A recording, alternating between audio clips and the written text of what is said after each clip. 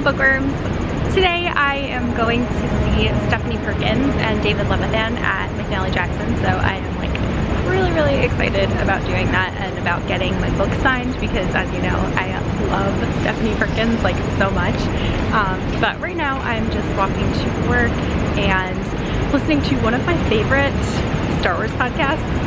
It's under the Coffee with Kenobi umbrella, but it's actually called Lattes with Leia. It's a monthly show that's done by my friend Amy, Andrea, and it is really good and it's really insightful, and I really like having two females discuss Star Wars. So yeah, that's probably one of my favorite podcasts. But yeah, that's really what's going on right now, and I am just so excited. I cannot wait to get Stephanie to sign Anna and the French Kiss and Isla and the Happily Ever After, and of course Lola and the Boy Next Door, but mostly Anna and Isla. Hi! So, I'm just getting to McNally Jackson for the Stephanie Perkins event. Pretty excited. McNally is one of the bookstores that has one of like really cool element to it. When you walk in by the cafe section, they have all of these books that are hanging from the ceiling, and it's just so like aesthetically pleasing. So I'll definitely film that as soon as I get in there so that you can see it. I'm a little bit early, which is good because I'm expecting that it'll be a little bit busy. I'm using my Hazelwood tote. Like I said a couple of vlogs ago, I'm gonna go buy the book and grab a seat.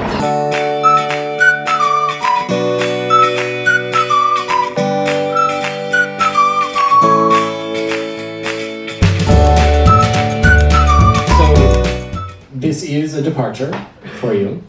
So I would love to just hear at first sort of what made you want to careen in this direction. Yeah, so this is the question that I'm getting the most for pretty obvious reason. I feel like this tour too is the like explain yourself tour. Why?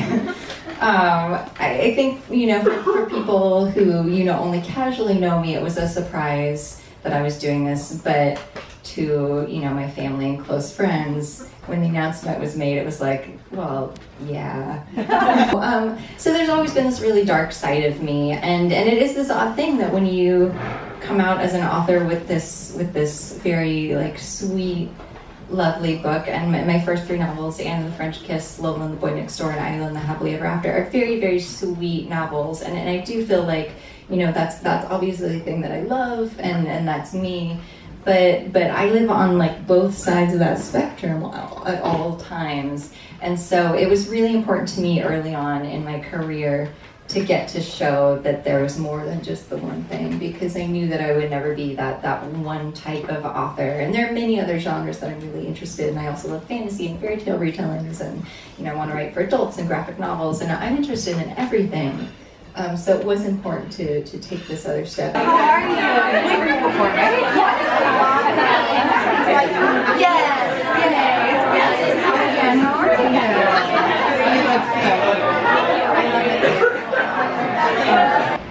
Hi! I am finally home, which I'm really excited about because I'm very tired, but I had so much fun at the event tonight. I met this lovely girl named Laura, and we just like talked about books the whole time before everything actually started, and Robin Wasserman also ended up being there, which I didn't know that was gonna happen, so that was really cool. Now I'm home and I'm comfortable, and I'm in my favorite Cabeswater t-shirt that I got on Society 6. I thought that I would just show you guys the books that I got signed, and first, I shall change my camera battery. Okay, much better. First of all, when I went up to the table, well, actually, first of all, I want to read a lot of Robin Wasserman books now, because just after hearing their conversations about it, I was just like, oh my gosh, like they sound really scary, and I'm all about that. So I think I'm gonna pick a couple of her books up like probably in October, because that's like a good time to read horror. Oh, there were really cute cupcakes, which I took a clip of, so you will see those. I think I was maybe like the 4th or 5th person that was able to get my book signed. It was so nice because as soon as I went up to the table and handed Stephanie my books, she was like, I know you, we've met before, and I was like, oh my god, how do you remember me? That's amazing. I had went to the Penguin Teen breakfast during BEA, and Stephanie was there, and she sat at my table for a while we were eating, and she was just telling us about her new book, so that's what she remembered me from, which was like just so nice. But anyway, these are the books that I got signed. I got her newest one, of course, that we were celebrating the launch for, which is There's Someone Inside Your House. It says, Kristen, lock your doors, so that's very ominous. Then I got Anna and the French Kiss, and that one says, Kristen, never stop wishing on stars. Then I got Lola and the Boy Next Door, and it says, Kristen, always, always, always be yourself. And lastly, I got Isla and the Happily Ever After, and this one says, Kristen, may you always find your way. Or may you always find the right way. Sorry about that. And so her signature in this one's actually a different color because I bought this book from Books of Wonder and it was already signed, but now I got it personalized, which I was really excited about because Isla is probably my favorite book of hers. So I'm like really excited to have this in my collection now. I'm really glad that I was able to get everything that I wanted signed. I was about to like divide up books and give half of them to Andrew to get signed for me just in case I wasn't allowed to get all 4. And then also while I was getting my book signed, 2 people came over and interrupted, and those 2 people happened to be Libba Bray and Gail Foreman, so that was also really cool. Stephanie was like, I'm so sorry, and I was like, please talk to your amazing author friends, like that's totally fine. And then I also told her how it was really funny after I got back from the breakfast and I was trying to explain her new book to Andrew. The way that he interpreted it, he was like, because I was saying the characters were similar to Anna and the French Kiss, and he was like, wait, she just rewrote Anna and the French Kiss but killed everyone? And I was like, no, but that would be amazing. And I told her and she was like, oh my god, I want to write that. And she was like, I might have to just write that for myself.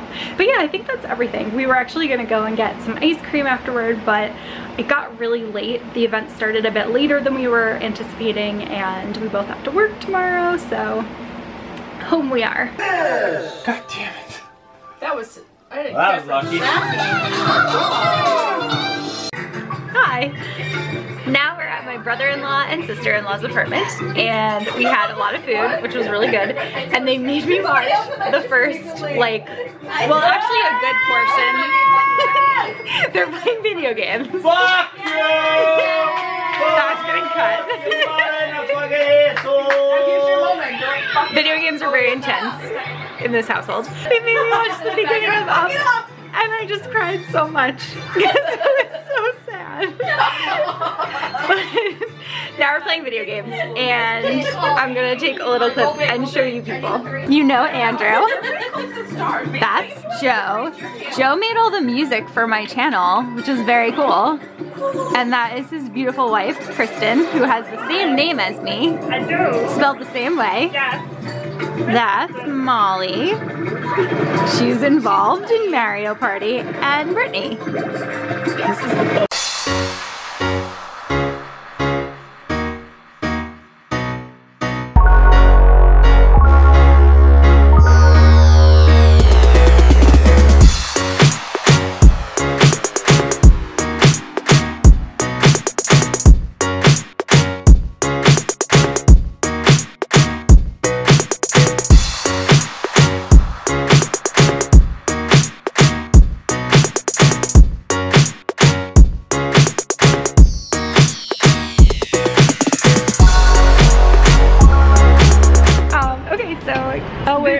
It's not a still photo. No. It's a vlog. Cassie and I I'm are with it. Yeah. We're here at Books of Wonder for the Ryan Graudin signing and Zoraida Cordova. Yep. We went earlier and we had alcoholic ice cream, and then we went to my favorite Christmas place because they already had their decorations up, and we had a warm glass of blue wine and it was delicious. Even more alcohol. Yeah. I'm bending down so much because Cassie's like 5 feet tall. Because I'm so tall. No, I'm 6 feet tall. Yeah, right. But I think we're just gonna go get our books and get them signed. I'm Zoraida Cordova. I'm the author of Labyrinth Lost. It's about witches and magic. And this is Ryan Graudin, and she is the critically acclaimed author of The Walled City, Wolf by Wolf, and Blood for Blood, and most recently Invictus. So tell us about Invictus and what we should expect when you're going in. So, as Zoraida just said, my most recent series was Wolf by Wolf and Blood for Blood, and that is set in an alternate history universe in 1956 where the Axis powers won World War II. And so, of course, as you can imagine, it was a very grim mental landscape to spend the better part of 3 years in continually, and so I was pretty emotionally exhausted by the time I finished writing those books. And so when it was time to work on something new, I was like, I just want to write something where I can have fun. So, yeah, like where I can just more true not fun. Yeah, so I had this idea of writing a novel featuring time-traveling thieves for a while, probably actually since 2012. And so when I finished Blood for Blood, it was the next thing in the queue, and I was like, okay, we're gonna do this. And I tell people, like, long story short, this book is my fangirl ode to Doctor Who and Firefly. I love both of those shows so much, and the thing I love about Doctor Who is just how wide the time-traveling universe is. Like, the Doctor can just leap into the TARDIS and go to any single time he wants, and I felt like a lot of time travel stories deal with much smaller increments of time, like weeks or days or months, and I wanted to write a time travel adventure that really, where the characters could go back anywhere in history and explore all of these different eras. And then with Firefly, the thing I loved about that was the fact that the crew, by the time, it's only like 14 episodes long, but by the time you finish watching that, you feel like the crew is a part of your family, like you know them, each one of them so well. And so those were the two elements of the shows that I really wanted to marry in Invictus. And so it's about a crew of time-traveling thieves who goes back to all of these different points in history, and they steal objects from history that won't be missed. So they pull heists on the Titanic, and the Library of Alexandria, all small scale stuff. Yeah, small scale stuff. Not much research went into this book at all. I am just getting ready to go to New York Comic Con. I realized that I forgot to wrap up my last vlog, so this is what I'm doing now. I'm really excited. Alexa and I have so much on our schedules today for Comic-Con, and I just can't wait to get there and like start walking the floor and start seeing authors and like all the things. I'm actually wearing a shirt that I got from New York Comic Con last year from Babs Tarr. I'm not actually wearing this to Comic Con today. I just wore it as pajamas, so it's still on. I have to really hurry up because I have to make a train and I don't have too much time left. So I'm not positive if I am going to post my book hauls tomorrow or if I'm gonna swap it out and maybe post this Bookish vlog and then post my book hauls. You heard that correctly, book hauls next week, just because I don't know if I'm gonna have the time to edit, and I don't want Andrew to have to edit, so we'll see. All right. Well, I hope you enjoyed this Bookish vlog, and I will see you guys soon. The next vlog that you'll get will be a New York Comic Con vlog, so that'll be fun. Bye!